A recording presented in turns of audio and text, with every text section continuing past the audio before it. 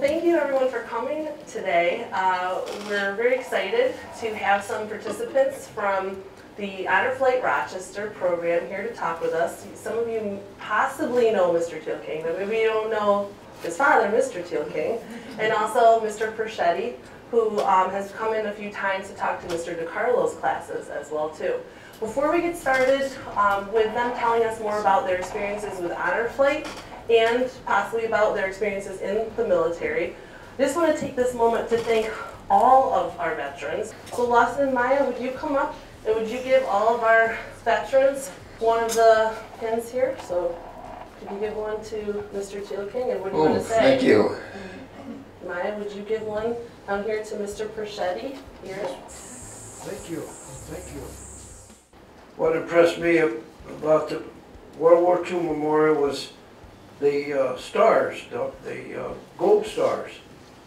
And I found out that each one of those gold stars represented 100 men that got killed during World War II.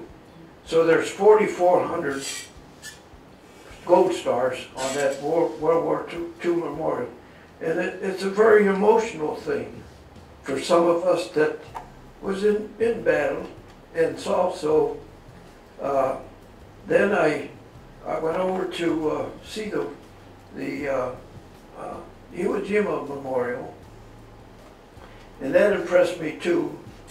And I got a little emotional there because I watched them raise that flag on that Mount Suribachi twice. I was aboard ship that morning. In fact, I have a log that I made. I had a little diary that I made, starting from the day we went on our ship went in commission until the day I got discharged. And I wrote that in there, and I think it's February 23rd, 1945, at 10:35 a.m. when they raised those flags. They raised the flag first, and then they pulled the one down. And I think the only reason why they pulled that one down because Joe Rosenthal wasn't ready to take the picture for the flag raising.